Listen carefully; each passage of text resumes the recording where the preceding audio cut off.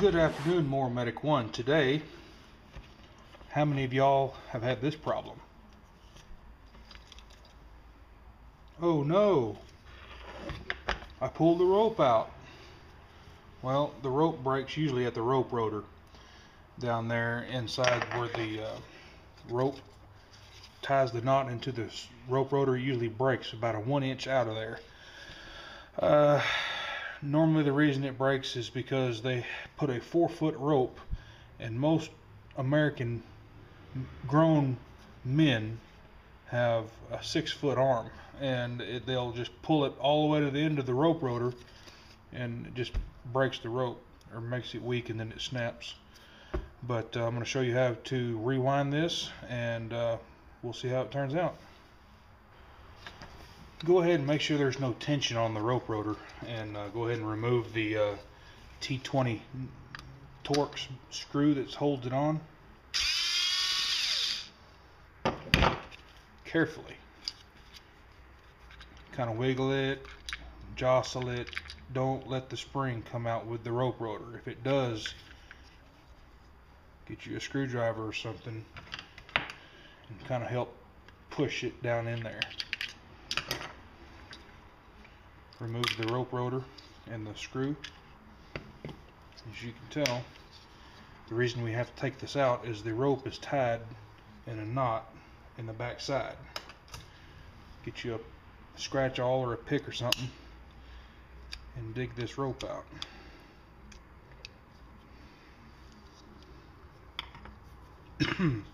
What you want to do next is you want to burn the end of this rope right here and get it to a fine point. See if I can find my little torch here.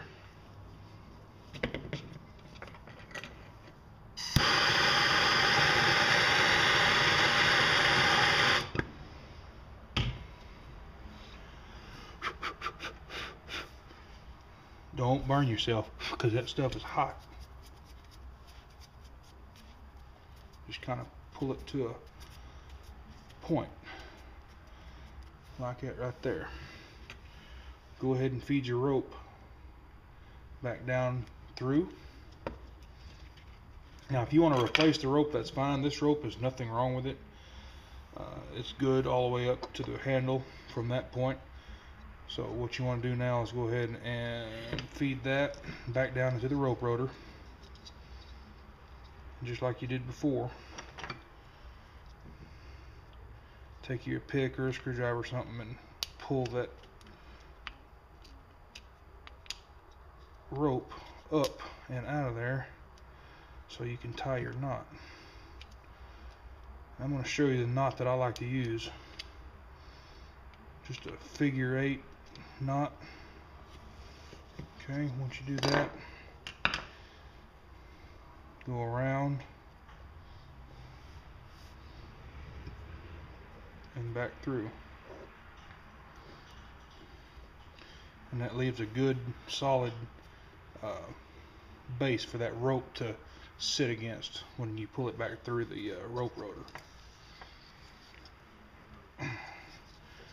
Pull it tight. If you have a little bit left over, that's okay. You can tuck it and shove it down in there.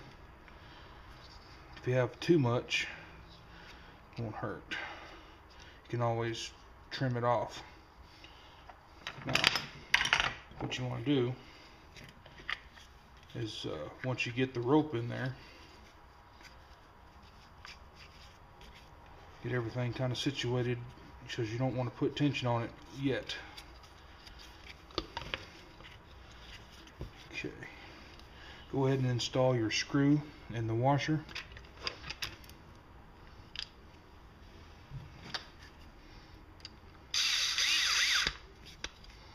This is a Homeowner chainsaw, by the way, model 3316. Now, here comes the part that most people don't understand when it comes to a starter rewind. What you want to do, you want to pull some of this rope out, and there's a notch right here in the rope rotor, if you can see it right there. You want to get this rope and you want to put it in that notch. like that. You want to wind this spring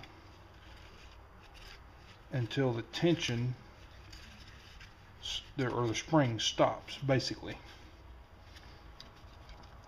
That's good right there. Pull it tight. Let it suck the rope in. As you can tell, I have a little bit left over still. Repeat the process.